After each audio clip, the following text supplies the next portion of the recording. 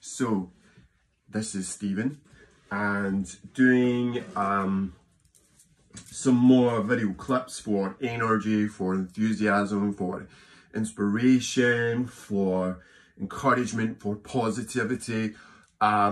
Positivity really is something that will connect you with the law of attraction. Positivity will connect you with the law of attraction in the most useful and working way.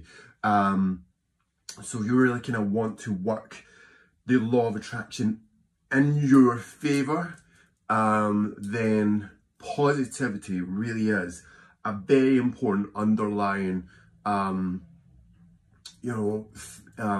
to work with, to work on, get yourself more positive in life.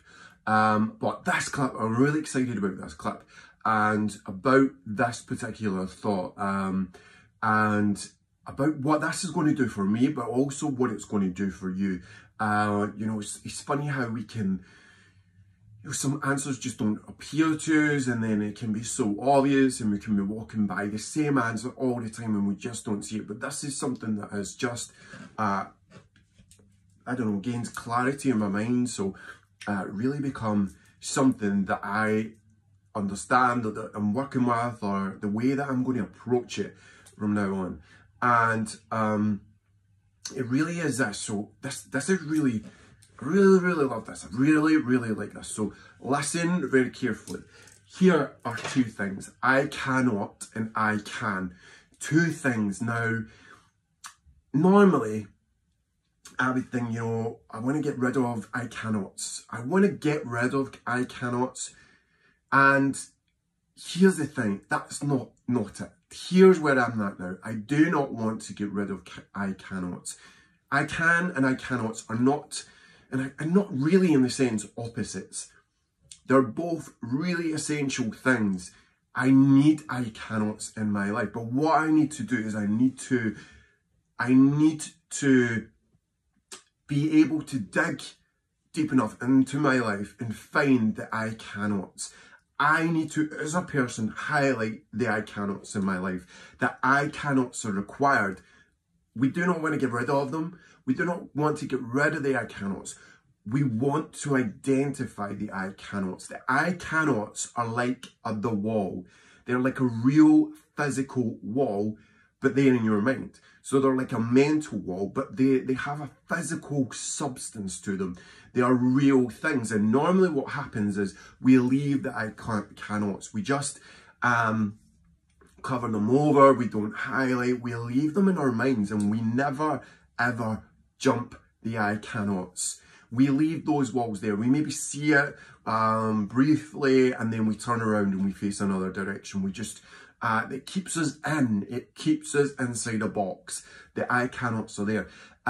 But the I cannots really are essential if we are to map our own progress, if we are to benchmark our growth, if we are to benchmark our movement through life, then we need I cannots. It's like if we were climbing the mountain, the I cannot is like each brick above us that we are holding on to. It's the I cannot is that, and then the I can is an energy. The I can is an energy. It's not like the wall, the I cannot, it's an energy.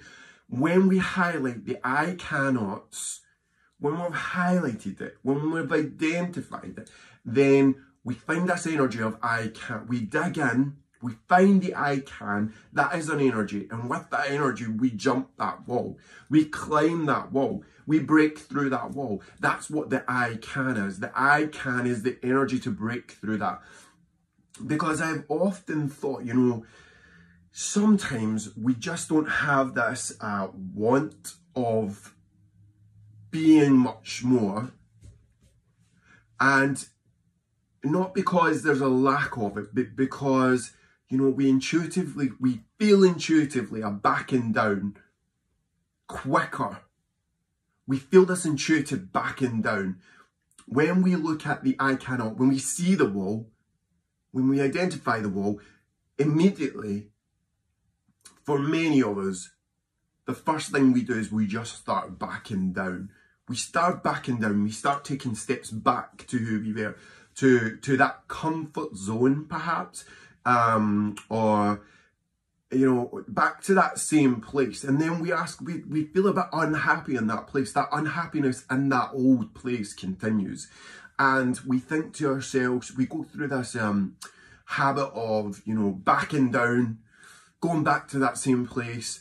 And then the next couple of days we feel really unhappy again, and we're getting nowhere in life. Why does our lives never take shape? Why does our life never take form? Because we keep backing down. We just we feel intuitively the back down quicker, and we just give up on that. And that's what I'm looking at today. So we're working with this I can. Now the second thing I want to talk about is pointless shit, pointless stuff.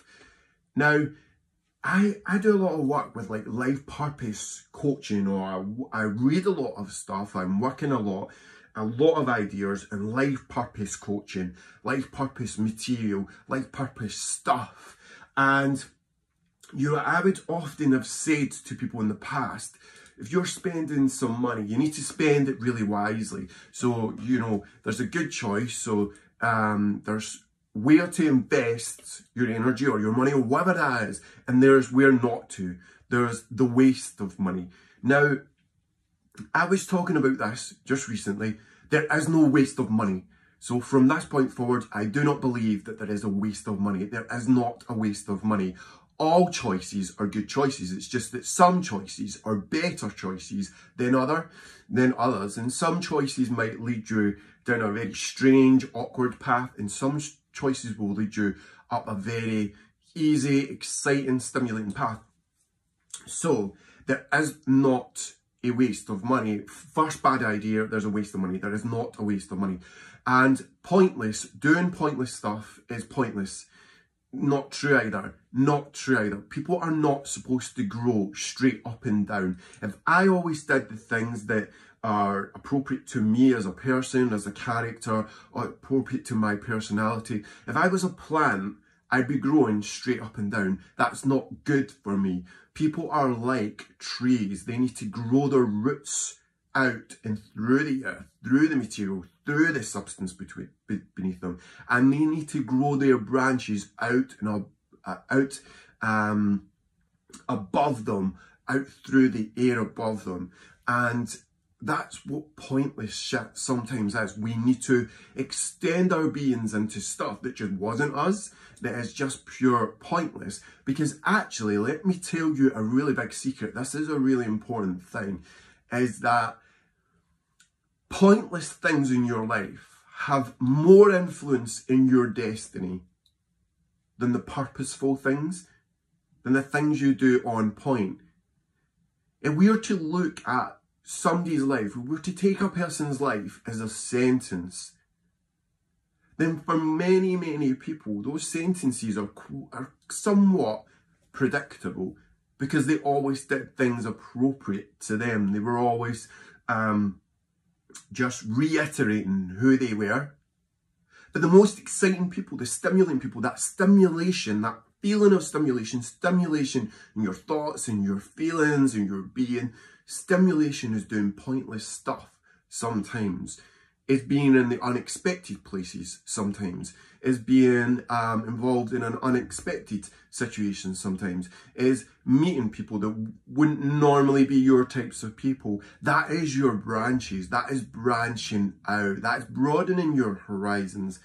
And that is a really, you know, I'm really going to work on this next year, is that I think, you know, there's so many good places to do courses these days. Like, all right, they might just be introductions to things, and they might not make you a master or an expert and by paying like £40 or something.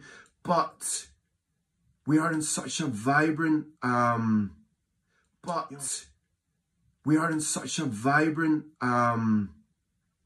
know, such a nourishment time.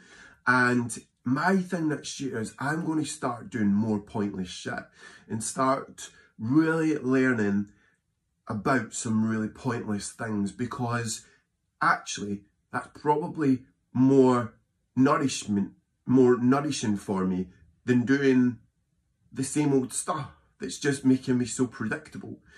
So I'm going to do that, and I think that's such a good thing. And with the law of attraction, that seems to be the right direction. It seems to be the branches. If I'm sending myself out intuitively, I want to move through branches. I want to be able to move through options. If I was moving myself through my being, through my lifetime, I want to be able to feel the options. I want to be able to have options and not necessarily be a predictability. So pointless stuff really actually is a really useful thing to become involved with. So the two things, just to go back over that, is I can and I cannot. I cannot, we need that for benchmarking in our lives. We need the I cannots in our lives. We need the I cannots. If you're saying I cannot, great. I love it. I want to hear you saying I cannot. I want to hear you saying I cannot. I cannot do this. I cannot do this. I cannot do this. I want to hear you saying I cannot. I don't want you to avoid saying I cannot. I don't want you just to cover that over with leaves and leave it buried. I want you to say I cannot. And then I want you to identify and realize that your I cannot is a wall. You have just done a really amazing thing and you have realized what you cannot.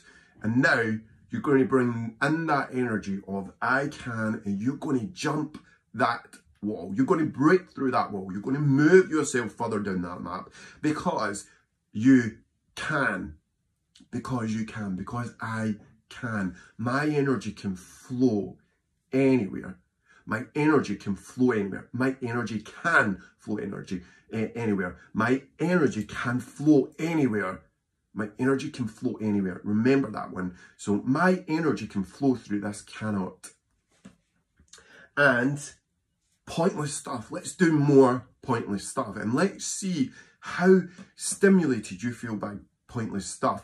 The novelty, that feeling of novel, newness, that novel feeling is sometimes really pointless stuff that has just become mixed up in your life. So in order to create a stronger, happier life purpose, purposeful stuff, start doing pointless stuff. And pointless really is a powerful magic.